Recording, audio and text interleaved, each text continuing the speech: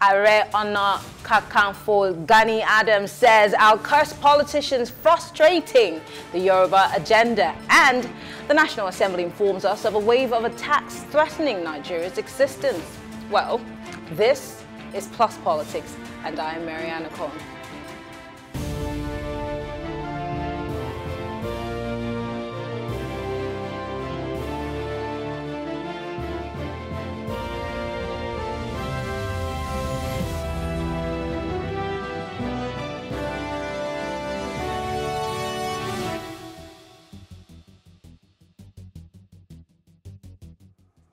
Aare Onakakanfo of Yorubaland, Gani Adams, has vowed to curse politicians frustrating the Yoruba agenda. He alleged that prominent politicians in the southwest have hijacked the struggle for the actualization of the Yoruba nation.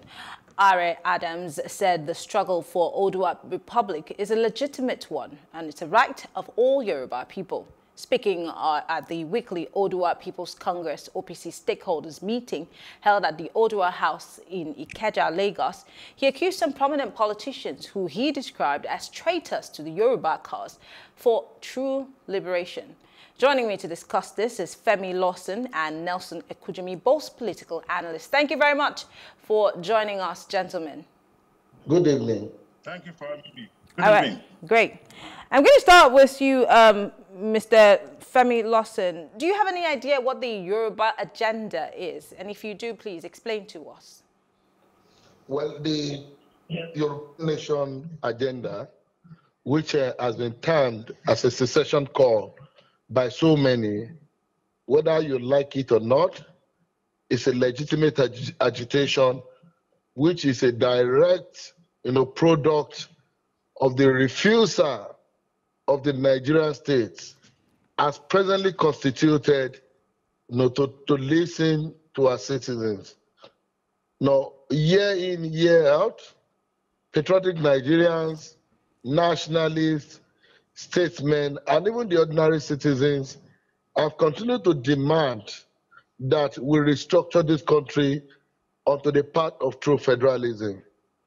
But because the operatives of the Nigerian state have continued to enjoy, the dividends of what is called democracy as imposed on us by the military constitution of 1999, they have refused to yield to the demand of those calling for restructuring. And that is what today has given birth to the call for a Yoruba nation. Not only that, for, agitations like for, the creation of a Biafran state and some other emerging, call that are in like mind. I think we must also respect the fact that the right to self-determination is an internationally recognized right of the people under the UN Charter. But as much as some of us do not believe that it is proper for us to, dismember the union called Nigeria, I think rather than criticizing those calling for the Oodua nation, we should rather look at those issues that have necessitated this call. Interesting. In 2003, I'd just like to do some history with you. There was a Human Rights Watch report titled OPC, a continuing threat to security, and it was a 58-page report, if I remember clearly, and it was subtitled Fighting Violence with Violence, and of course, in parentheses, OPC. It provided detailed accounts of killings and abuses of human rights by members of the OPC at the time. In fact, since the coming to power of President Olusegun Obasanjo at the time. And now we're talking about something that's similar to it. So I'm wondering, all of this was done in the name of self-determination. Could this be a revival of that same OPC that the Human Rights Watch was talking about? No. You see, what we have today is very, very unusual. It is more sophisticated, and it is not in any way comparable to the agitations of the Oodua People's Congress, as it were, during the Obasanjo era.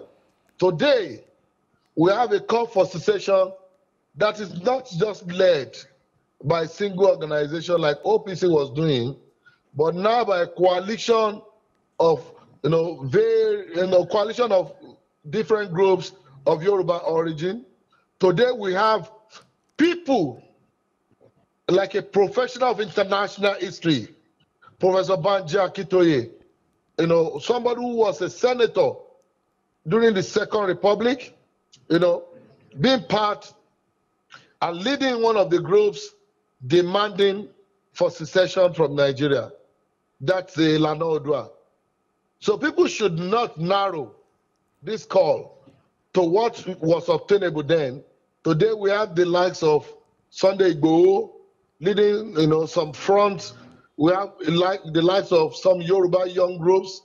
Today we have diaspora organizations, owned by educated, well-connected Nigerians, funding the agitation for this, Yoruba nation. I think we have all seen this all over the social media, the conventional media. How Nigerians in diaspora are mobilizing for support for this call. Only this morning we were reading in the media how the IPOB have just engaged a publicity firm to the tune of about 300 million naira to propagate its agenda. So this cannot be compared to those days, as reported by the International Human Rights Commission and the government of Nigeria as to why people were calling for secession. Okay. This is an unusual moment. This is a product of extreme frustration on the part of Nigerians, and I think the government must take this more seriously than it has ever done. Let me go to Mr. Ekujuni. I want to find out, do you agree with this stand? Do you support it? Do you think this is the solution to Nigeria's problems today? Yes, thank you very much. I'm very happy that on this program this evening, you have two men of Yoruba extraction. You talked about the Yoruba agenda, which my colleague at the other end, spoke extensively about. And as a Yoruba man, I must tell you very clearly that this agenda is unknown to millions of Yoruba persons. This is a political agenda being nurtured by a particular group of persons who have been politically displaced by the political system since 2015. And they have sworn that they will make the country ungovernable for the Nigerian government and its people. So when people come out to mount, secession or what they view, it's a reflection of their political interest. A lot of us have asked, where and when did the Yoruba sit down in an assembly and, confer the rights on these persons or group to agitate on a course of action with regards to their political destiny? Never. It never happened. Okay. So when this person can I ask you a question? I'm so sorry. Can I ask you a question? I hate doing this, but let me just ask you a question, because you say at no time have the Yoruba nation or the Yoruba people sat down to converge and talk about or mandate these people to do what they say they're doing. But then has the Yoruba people, or have they come together to also speak against what's happening now? Have the Obas, the Onis, have they said anything about this movement at any point in time, even now that it's brewing again? Because it's not okay for you to just say that, the Yoruba people don't support it, but have they also come out to voice their, let's say, disregard for this group, or the fact that they do not agree with what they're going on with? Well, I think you must recognize the fact that the Obas are religious institutions that should be apolitical.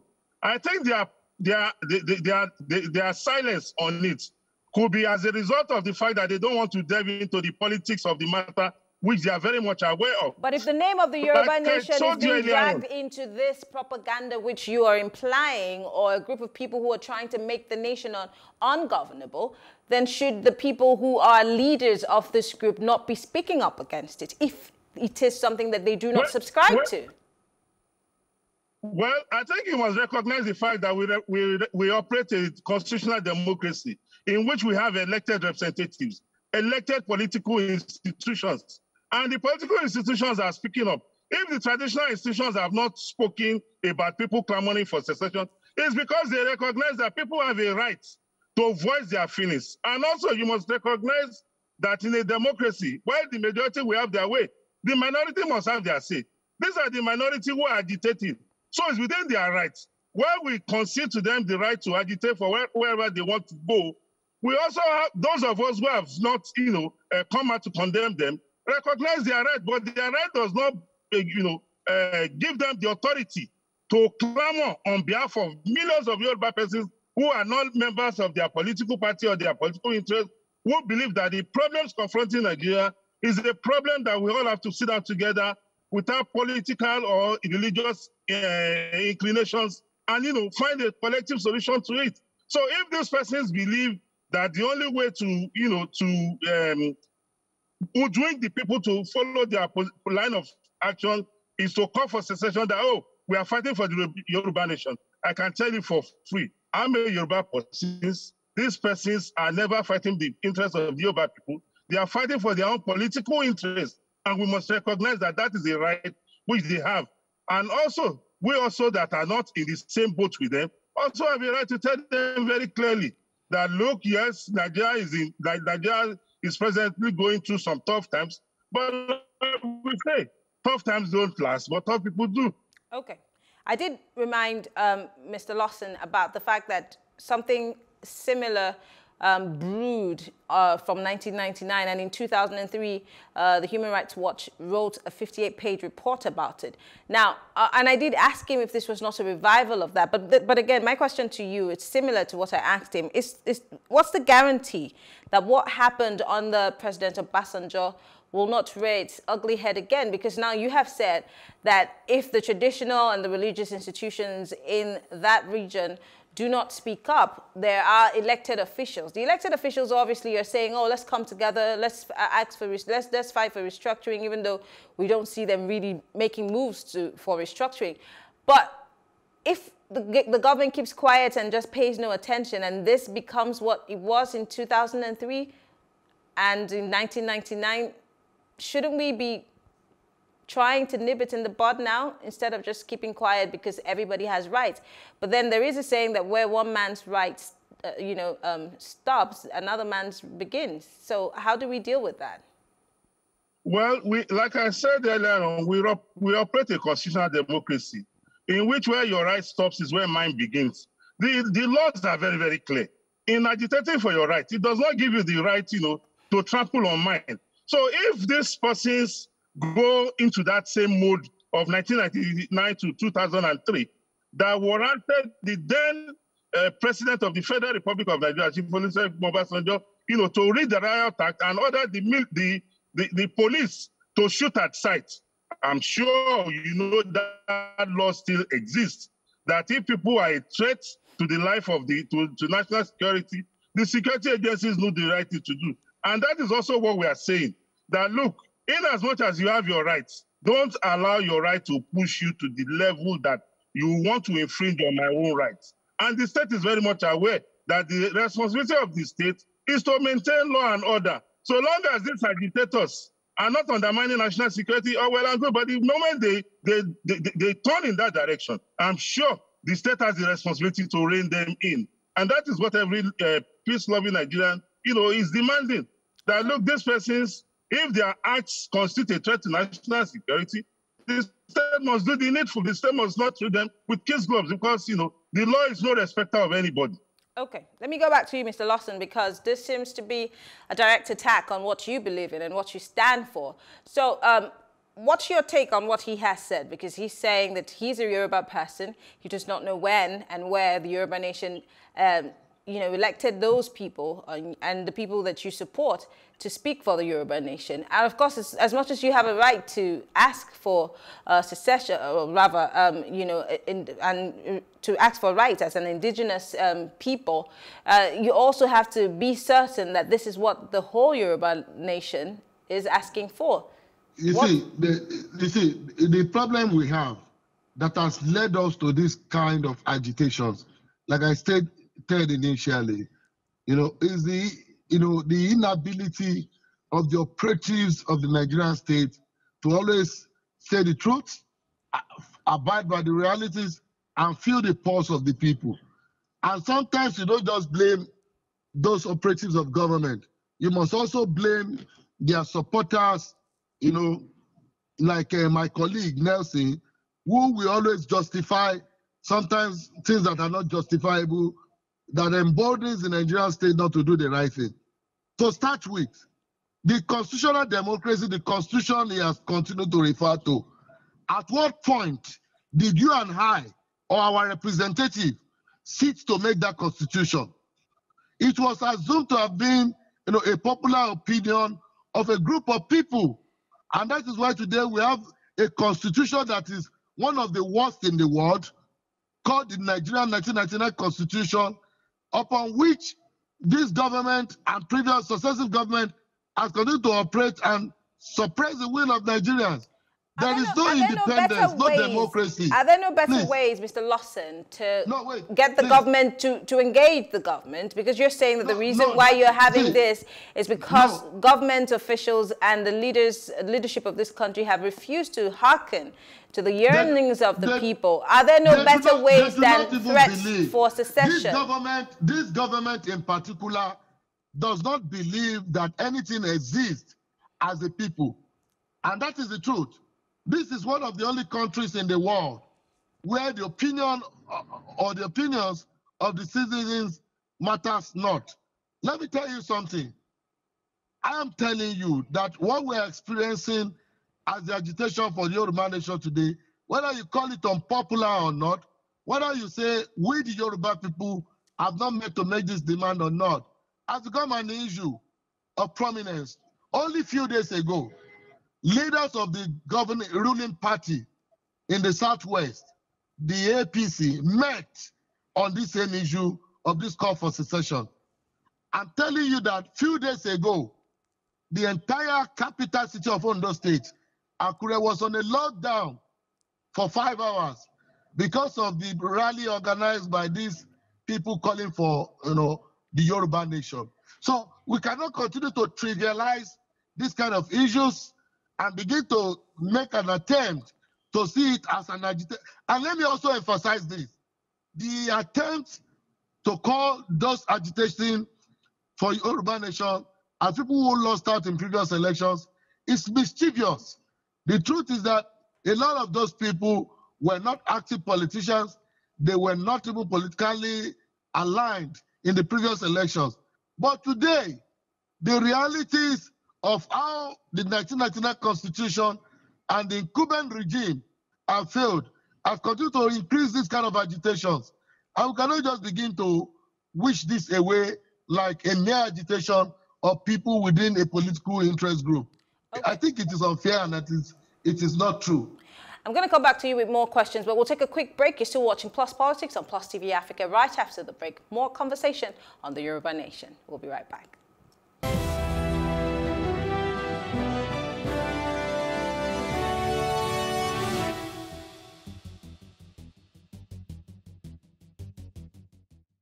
Thank you for staying with us. It's still Plus Politics on Plus TV Africa. And we're still talking about the Aare Onakakanfo. He is the leader of the Oodua People's Congress in Nigeria. And he has been speaking tough about those who are against the Yoruba nation. He's calling them traitors and that he will curse them. But well, joining us to have this conversation have been Nelson Ekujuni and Femi Lawson. Thank you, gentlemen, once again for being back with us. Now, Femi, I want to ask a question before I go back to Ekujimi, because you have continuously said that government is not listening. Government is not listening. They don't consider, they do not value our opinion. But is self-determination the answer to our problems?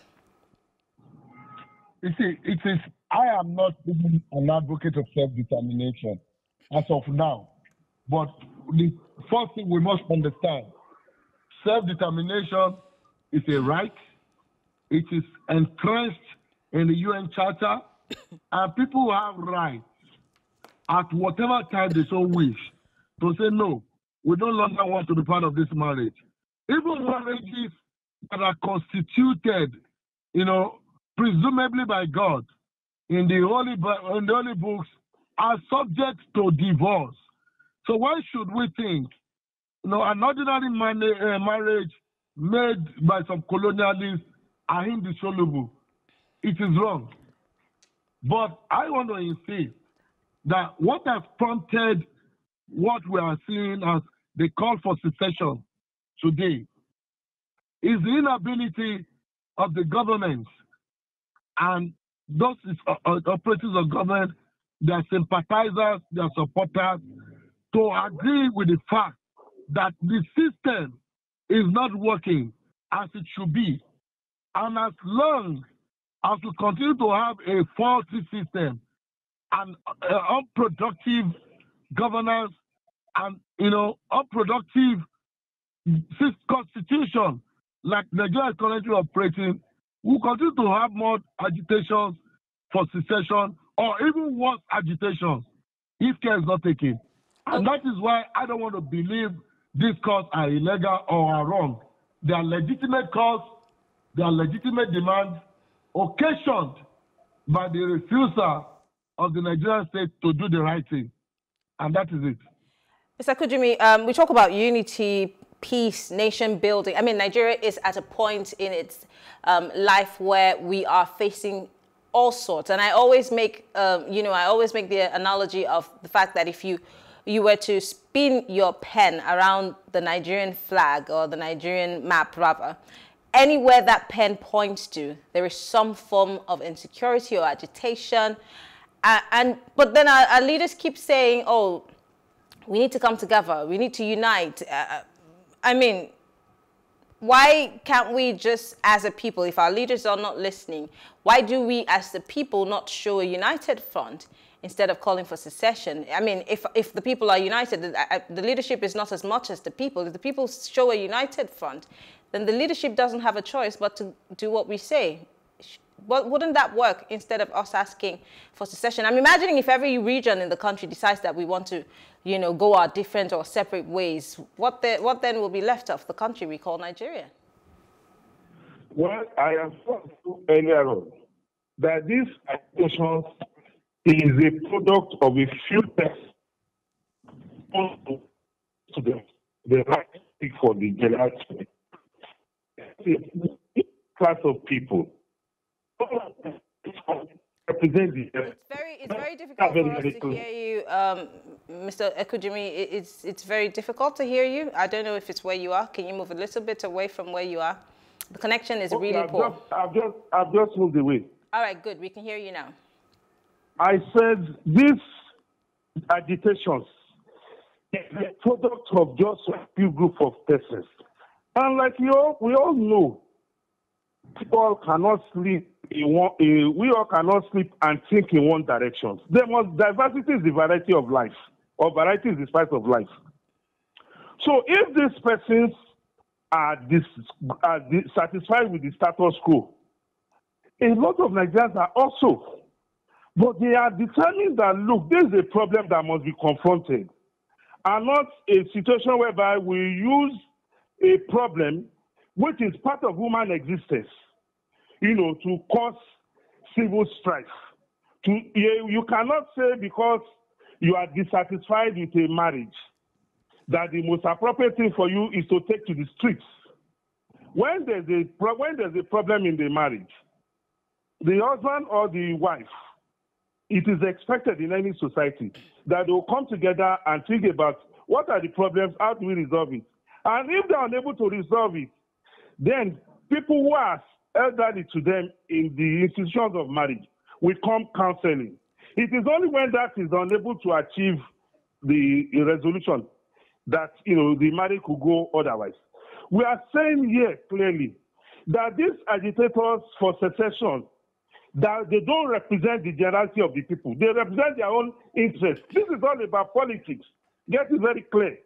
I'm a Yoruba man. I have never been consulted in any way about the Yoruba agenda. And I'm asking, what is even the meaning of the Yoruba agenda? And even if you have the Yoruba agenda, I don't believe in it. So it should not be somebody trying to blackmail or intimidate me by saying he's going to curse. If he's going to curse, he's not going to curse me because he's not my maker. his court will have no effect. So what we are saying clearly is that in as much as they have a right to agitate, they should please do it within the confines of the law. They don't represent us. They represent wherever they belong to or wherever they are coming from. The society is made up of multiplicity of persons with different interests. So these agitators should keep within the law. And the law is very clear. If they go the route that undermines national security, like I said, to let them in. Okay. As a citizen of Nigeria, I have a right to live or to do my business anywhere I want, so long as I've not violated the law. So these persons in agitating within their rights must also be reminded that this is a country that is governed by laws. You can't say because you are aggrieved. I heard my other colleague there saying that the supporters, for his information, supporters of the government don't have any mandate in governance. Okay. And finally, everybody is bound by law. Okay. Finally, Mr. Lawson, what's your take before we wrap up? I mean, because your colleague here is saying, if you must do what you must do, you must consult with the people. And he's saying the people are not on your side. And even if you have a case here, he thinks that it is purely political. What's the way forward? Have you engaged the government? Have you gone to the National Assembly? Have you spoken to your representatives? Have you gotten feedback? Because I'm still trying to understand how this will help the leaders to listen to you as opposed to sending soldiers or the policemen after you. The Nigerian government know the right thing. And for those who are emboldening the Nigerian government to continually do the wrong thing, we do only hope that they will be bold enough to advise this government to call for a referendum, if it can, to actually determine which position is popular.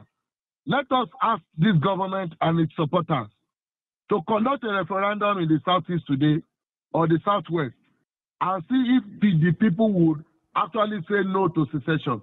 And that is why some of us have continued to advise that the government, engage with the people. All right. You cannot, continually assume that people have to be silent or they don't have right to say whatever they so wish. Okay. If the government here is or its supporter organize a referendum to test its popularity, I can tell you that the government will fail both in the Southeast and the Southwest. As far as this call for secession is concerned, okay. I'm not an advocate of secession.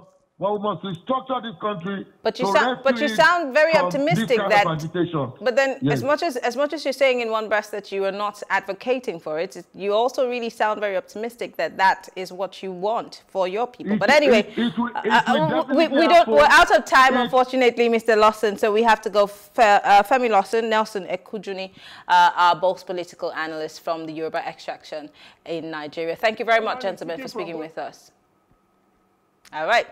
Well, we'll take a short break now, and when we return, we speak about the National Assembly and what they are saying about Nigeria's national unity. We'll be right back.